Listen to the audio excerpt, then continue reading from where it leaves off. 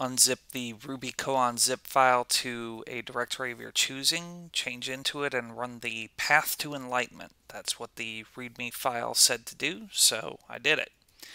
And I was greeted with this unusual screen, letting me know that my karma has been damaged, and that I haven't yet reached enlightenment. Yeah, I'd agree with that statement. But it says not to lose hope, and it gives me a file name and line number that I can go look at for the next step in my path. A test asserting truth, which currently asserts false. And if you know anything about unit tests, you know that asserting any statement that doesn't evaluate to true is going to cause the test to fail.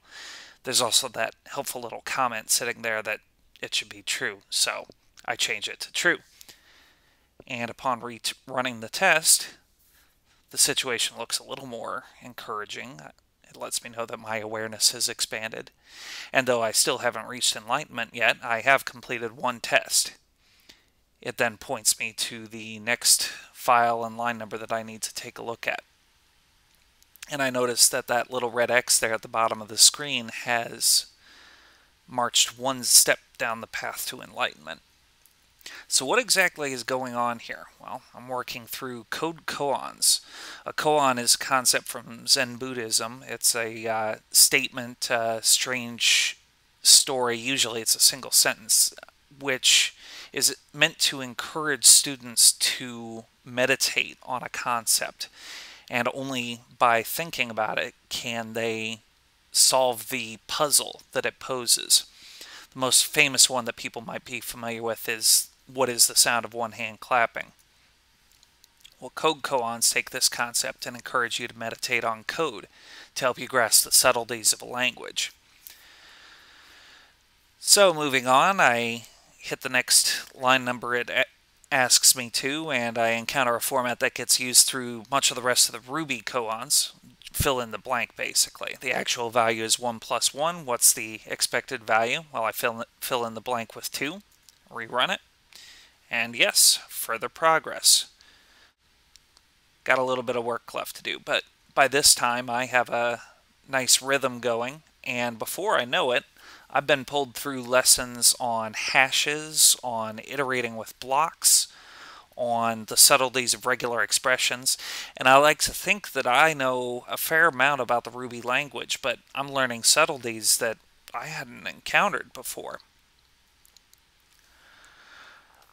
I think what's so powerful about this koan format is that it follows the concepts of flow as set out by Mihai Csikszentmihalyi in his book on the subject. The idea is to establish clear goals. A tennis player knows they always need to return the ball into the opponent's court, so they go out and they hit the ball back. Likewise, it's clear that you need to go make the test at file X line Y pass, so you always know what to do next.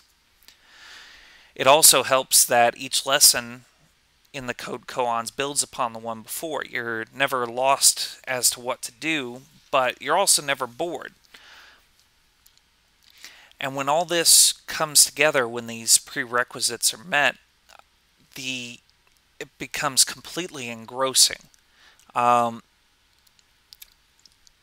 And you'll find that you absorb a great deal of material in a very short amount of time, far better than you would if you were reading a book.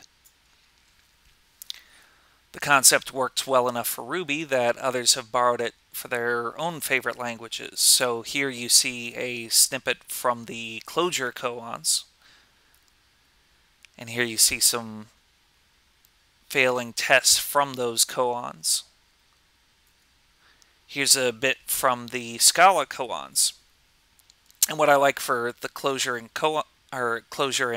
Scala setups is they include all the jars you need to run them right out of the box. All you need is a Java virtual machine for them to run on top of, and you're up and going immediately. The Clojure and Scala setups also monitor the test files as you save them and automatically rerun them, which I think is a nice touch. Here's a snippet from the JavaScript koans. Again, similar setup. And these run right in a browser. Firefox and Chrome are preferred for the time being. It lists all the tests that you have passing so far and points you right where you need to go next. So those are the code koans. If the format seems appealing to you, I encourage you to go check it out. Here's a shortened URL that points you to all the koan setups I've talked about here today.